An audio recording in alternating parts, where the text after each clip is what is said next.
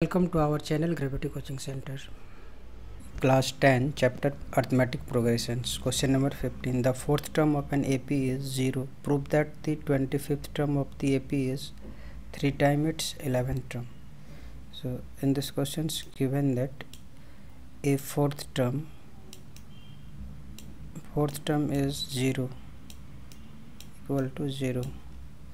So implies that a plus 3d equal to 0. So the a equal to minus 3d, and prove that the 25th term of an AP is 3 times its 11 terms.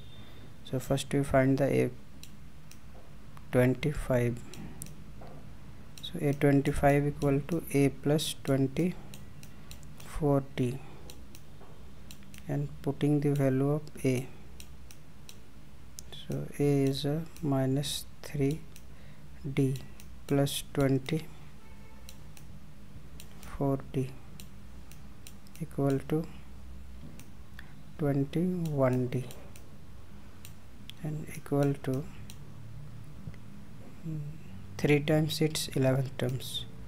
So 3 and 7 3 is 21 equal to 3 and minus 3d plus 10d, and equal to 3 and minus 3d equal to a. So a plus 10d.